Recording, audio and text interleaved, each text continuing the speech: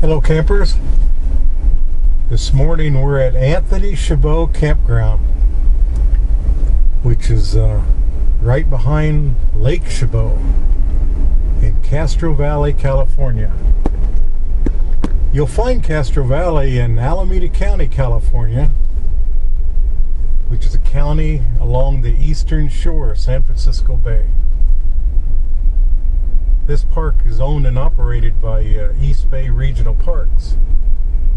This organization has something like 78 parks, or 70 something parks. They got a mess of them. And East Bay Regional, man, they're into hiking. Every one of their parks is just stink with hiking trails. Easy ones, tough ones. This park, like a lot of their parks, they even have horse trails. I can't remember if they allow you to mountain bike on their trails or not.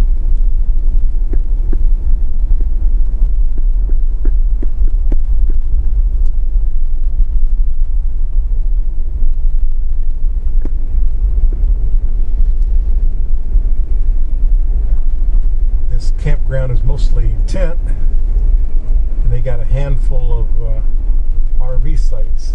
I think 12, maybe 14, and with hookups. So that's pretty sweet. So that's what we got. We got one with hookups, and it's well, not full hookups. I got power and water. No, there's a dump station in my campground. That's right. What made me falter there, because I remember seeing a dump station on the way out. See, here's some tent campers. It's an early Wednesday morning in July. School's out, so I'm kind of surprised this park isn't more crowded than it is, because being in a major metropolitan area like the San Francisco Bay Area, I had trouble getting a reservation. I wasn't able. I wanted to find 4 days in a row, and I could not do it. I was able to find one night at one site and the next night at another site, and after that they're booting me out. Everybody got here long before me and made their reservations. There's some nice views of these hills. Most of these trees are eucalyptus.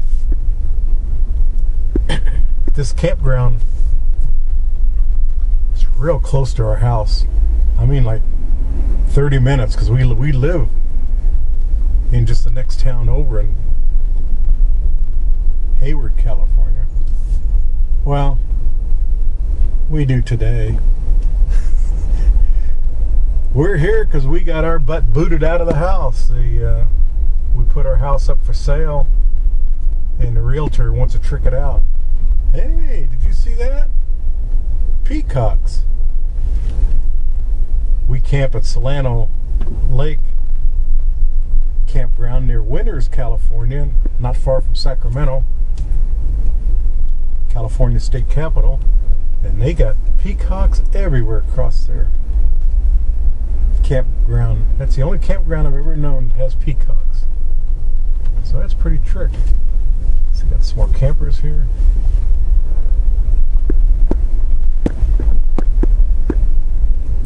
So anyway, my realtor wants to trick our house out, so he called in a contractor, and they're redoing the floors and the counters and the lights and the cabinets and this, that, and the other. So basically they booted our ass out, and so we're living in the motorhome. So they don't need us underfoot, so we come down here for a couple days.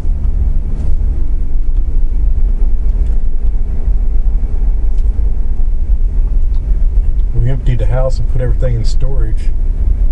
And once they get done, and once we get a check for the house, we're hitting the road. Gonna search for our forever home.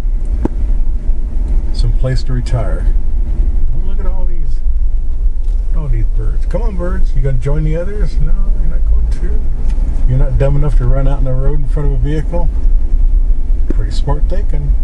Now I can see the lake to the left.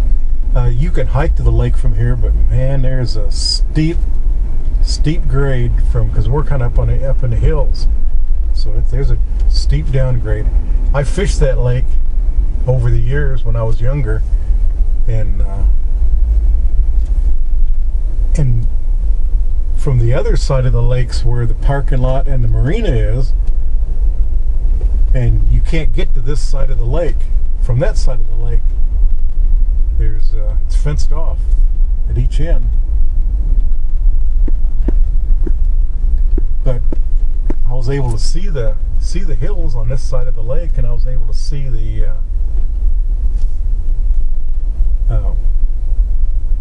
trails going up the hillside. That's how I know how steep it is. Man, they are steep. It's a couple 100 feet upgraded. When I was young and strong and 20-something fishing over there, that hill didn't look like anything I would enjoy hiking up even then, much less now that I'm retired. No, I'm not much of a hiker. That's why I own a Jeep. so I can enjoy the trails. Like everybody else, and get into the backcountry, but I don't have to hoof it.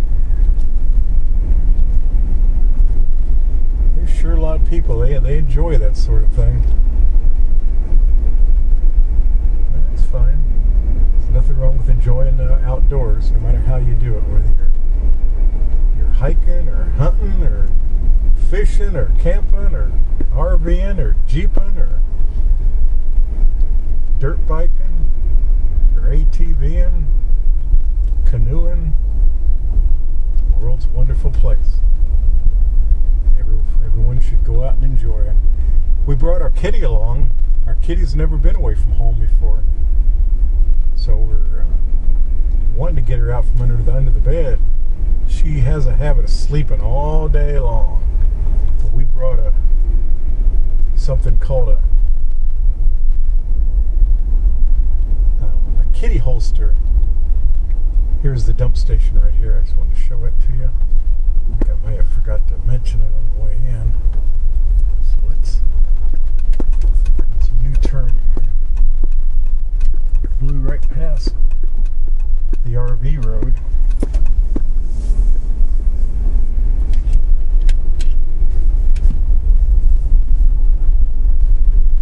We're using an external mic today. This is the first video I intend to publish that I've used my new external mic, and I got my little hairy covers on it, furry covers on my mic. Here we go. And it's a weird road. It splits right between two campsites, and it looks like another campsite. Oh, got somebody here. Oh, they're gonna back up. You're gonna back up? Okay, you can back up. Look at that. Okay. Got some people there in Fleetwood. I don't particularly care for that dark ass color. See, look at the hood of this Jeep. Any dark color, boy, it sure picks up the dirt and the dust. And black is absolutely the worst. Black is probably the most gorgeous color vehicle on the road, but it picks up dirt so much. If you ever buy a black vehicle, as you leave the dealership, you should go right to your neighborhood full-service car wash and set up an account. You're going to need to go there every goddamn weekend. Wash it real good and go inside. Hey, Winnebago looks familiar.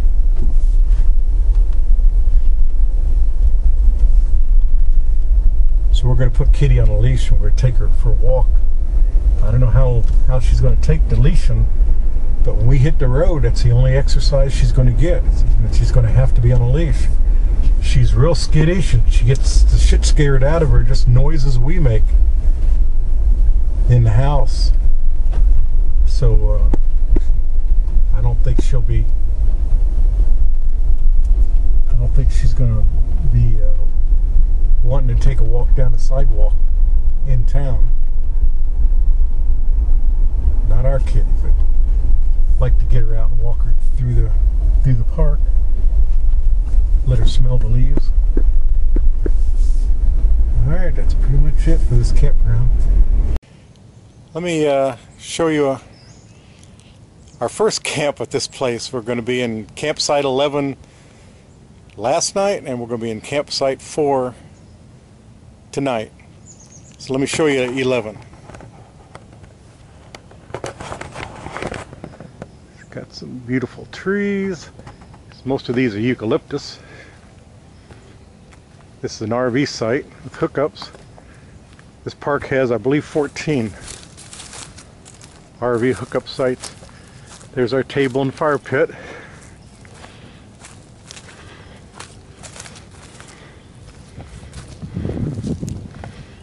Got a nice room.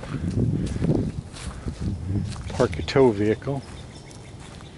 Come down here and inspect the equipment. Guess you can raise that. Boy, I can't tell you how many times I see people throw their meat right on that nasty ass, dirty ass grill. And I also can't tell you how many times I've seen a bird or a squirrel up on top of that grill doing unmentionable things. So best practices: lay down some aluminum foil, then put your food on top of that. And these tables always got these stains. I always wonder what that is. One time I was in a campground and I watched a big old hawk come wheeling out of the sky, and he plunged down into the grass, and he come up with a little rodent, and he wheeled around, he landed right on a table, and he commenced to rip the little fellow apart and eat him right there on the table before his breakfast. I guess that hawk knew exactly what that table was for and was using it as intended. The point is, also use a tablecloth. Here's our hookups. I wonder what this big tall pipe is all about. So we got a dump station. I always dump afterwards. I never stay here for 30 days at a time. When we may be in the future. What is this? You know, I bet that's a vent, and they build it like this so you wouldn't run over it. Although they do have these. Anyhow, all they have here, see, they got 30 and 20. That's all you get. And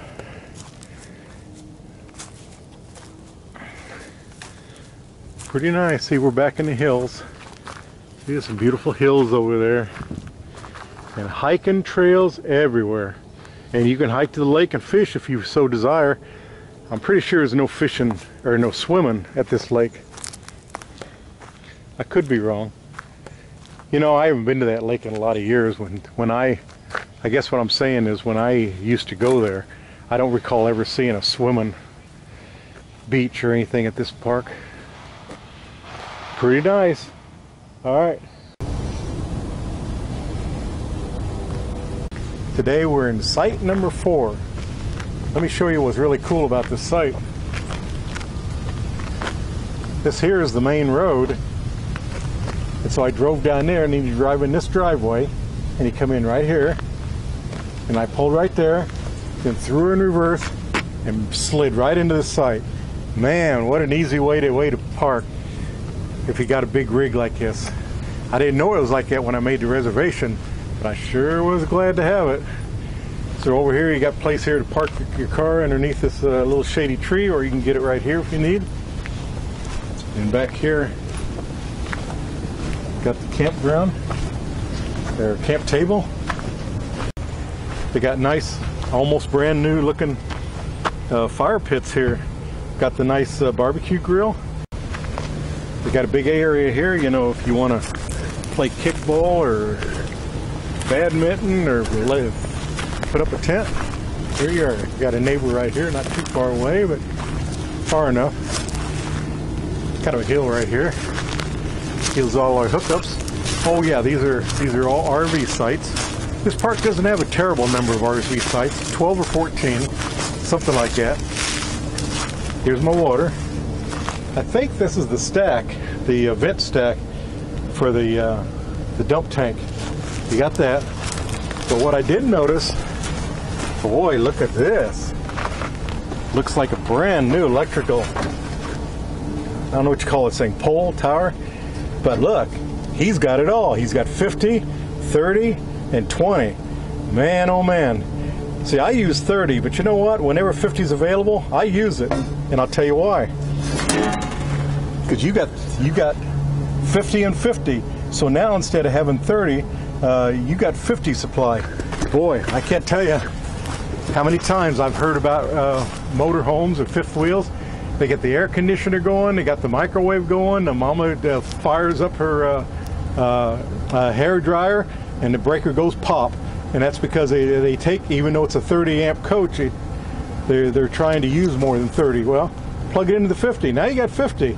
You're not likely to pop that. If you do, you're really abusing and overloading your electrical system. So, as I recall, these are all eucalyptus trees, and eucalyptus was hauled into California on several occasions. One time for lumber. It turns out these make pretty miserable lumber. I can't remember what else. Fast growing, replanting. That it does. These trees survive. These trees will thrive in the worst drought imaginable, because they're native to Australia, and down in Australia they don't know anything but dry in the Australia outback. So campers, I'm going to go inside and enjoy the air conditioner. It's a Wednesday morning in July, and I was kind of surprised. If you notice, there's quite a few open sites here and there and over there and over there. Most of the campsites in this park are tent, and they're over there near the lake, and you can hike right down to the lake if you like to. It's a bit of a distance, and it's quite a grade, but a lot of young people do it. But my point I'm trying to make is I was surprised that there's any, much less as many free sites as there are, because you're in the greater San Francisco Bay Area. This is a big ass metropolitan area. We got 9 million people live in this metropolitan area. So summertime, the kids are out of school, it's vacation season. I'm really surprised that there's any open campsites, but what do I know? Maybe there's something going on this week that nobody told me about. Nobody ever tells me nothing. All right, campers, it's good talking to you. Thank you for watching my video, and I hope I catch you on the trail. Happy camping.